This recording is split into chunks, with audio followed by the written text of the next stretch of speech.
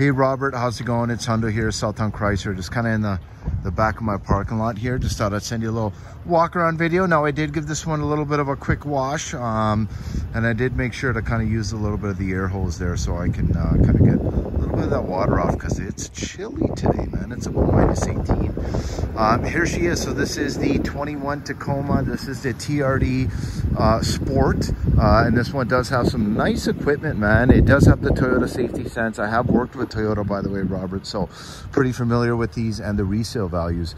But this one particularly has a safety sense. So you got the automatic high beams, lane keeping assist, adaptive cruise control as well, which is really nice. And all that stuff came standard. I believe it was in 19 from Toyota. Now I did mention this has 2 sets of tires and rims, so it includes the actual OEM Toyota wheels. Now just so you have an idea on kind of tread on the all seasons here, it's looking like it's getting a little bit closer to you know, looking at, you probably get a season out of them, maybe season and a half. But the winters themselves are really nice. These are not cheap. They are the Nokians, okay, and they are studded. So I've been driving this thing around a lot in 2-wheel drive, just because it doesn't really even need to use the 4. So I mean, there's some extra fuel savings for you. Now the body's in really nice shape. It just needs a solid wash, but above and beyond that, like when it comes to the actual condition, just so you can kind of get some angles here, I'm not noticing any like dents or dings. Now we do have a few little chips in the front here, which is pretty normal, given that this one didn't have some 3M, but it does have that nice TRD hood, and the tread on the winters is very good. I have it on the actual report as well. So you have a few of these little bug marks here, just so you know. So obviously it does need a nice little wash. You get those bug guts right off of there, but again, really clean on the outside. Nice paint color. We have this color too. It's known as our ceramic gray. And I did notice, again, even on the back here, no real dents or dings to think about.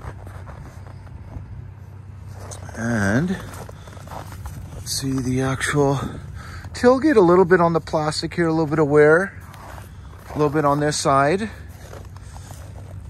Other than that though, not bad at all. And this does have the full tow package, obviously, with the wiring as well. Alrighty, now back seats, nice and clean. Kind of like how they got different texture with the leather too. Does have the original mats. Now, just in case you are a smoker, this one has a very light smell of smoke. We do have solutions for that, so just say if that's something that's a really big deal breaker, let me know, right? We can have this one smoke bombed, or smoke bombing is what we call it. And it's more heavy duty than the general ones people do. People usually will put an ozonizer in there, or ozonator, which will essentially just kind of, you know, throughout the night take everything out. But I kind of like something a little bit more heavy duty that I know for a fact it's going to be gone. So it does also, by the way, have the blind spot assist, which is really nice. One thing I wanted to confirm is this side is going to be a manual adjustment, okay? But just so you know, again, there's no rips, no tears in the leather, just needs a nice little detail. Woo, it is chilly. Okay, driver's side. So again, you get a little bit of wear on this side, but it's not bad at all, okay? And again, no rips, no tears, just one little, almost like tar or something. I just got to take it off. It's literally just on the edge there. Now this one as well does have the automatic windows in the front. You do have your box light, and then there's your automatic high beams, and then clutch start cancel. I do want to see into that, because again, when I was with Toyota, you know, finding one of these is like finding a Wrangler with a manual trans. Very hard to do, and we never used to come across them too often. So definitely something that would be a little bit of homework for me to figure out what that actual button is. This does have the leather steering wheel, 66,049 kilometers. This does have the power dimming rear view mirror. So if anyone has any super bright lights, it'll auto dim for you. Does have the sunroof, which is nice. Your SOS button for Toyota. But in these things, I'll tell you, it's probably been parked there the last 4 or 5 days, and we've obviously had that really, really bad cold snap. This is the one truck I was very confident will start no matter what, because that's just kind of how these Toyotas are, right? So here's a cracked windshield, and if you notice, this one's a pretty decent crack. I mean, it's almost like it's got its own kind of hills and peaks and valleys, right? Like a little mountain. But obviously, I'll make sure that that's addressed for you if that's a really big thing. And then also, you have up to 3 garage doors you can program in here as well, which is really nice. And then you do have the heated seats. This one does not have the heated steering wheel, but it does have the heated seats and the heated side mirrors. Okay, your blind spot assist button is right there. Your power rear slider is going to be right there. This does have the Q or the Qi wireless charging.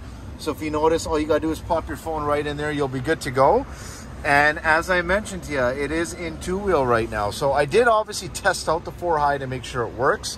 I typically run it on 2, preferably on the lot, just because we have a lot of kind of short, tight turns, and sometimes you can get a little bit of hop with the four-wheel drive or 4x4 in those really, really small kind of turning radiuses. So other than that, this does have the auto lights. I just turned them on just so you know everything is working.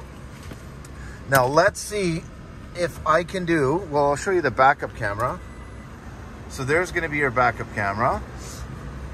But I am going to try to do a one-handed lot drive. It's got a little bit of a higher clutch point. It's actually a little bit easier to drive this one, to be honest, being a manual. But let me see if I can kind of do this and the video. So let me turn this down. And just so you know, this had a little bit of a glue on here. I don't know if someone had like a GoPro or something up on there. So obviously just thought I'd make sure I mention that.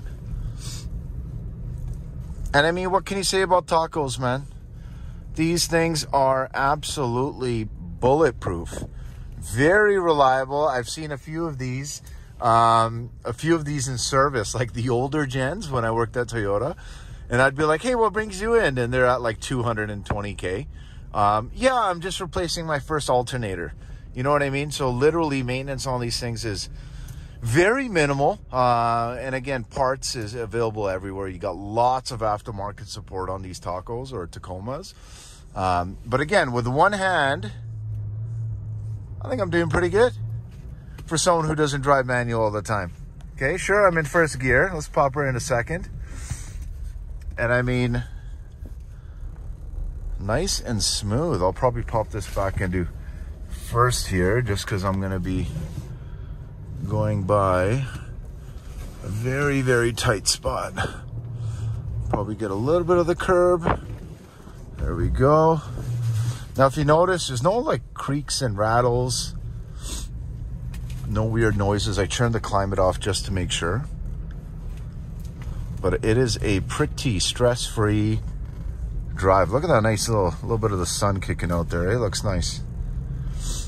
So if you notice, this is the chaos that we have on the lot right now. So we are one of the lucky stores where we have really high CSI with Dodge. So we seem to get a lot of the nice inventory.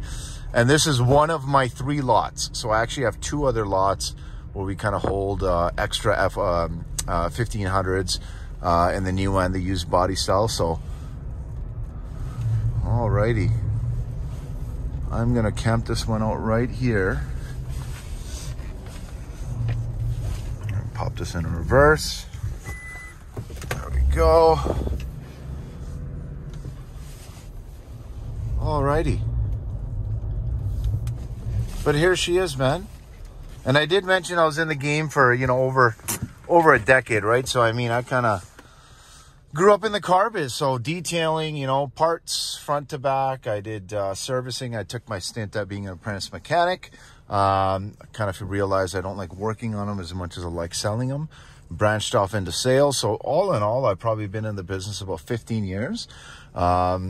And I mean, at the end of the day, the one thing I can tell you, especially being a detailer in the past and lots of detailing, is, again, stuff when it comes to, any kind of light smoke smells or anything like that is very easy to rectify.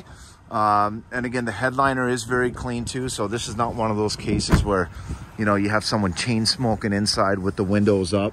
It's not that kind of smell at all, but either way, let me know. You could be a smoker, right? So let me know, 780-932-7597. It's Hundo, Southtown Chrysler.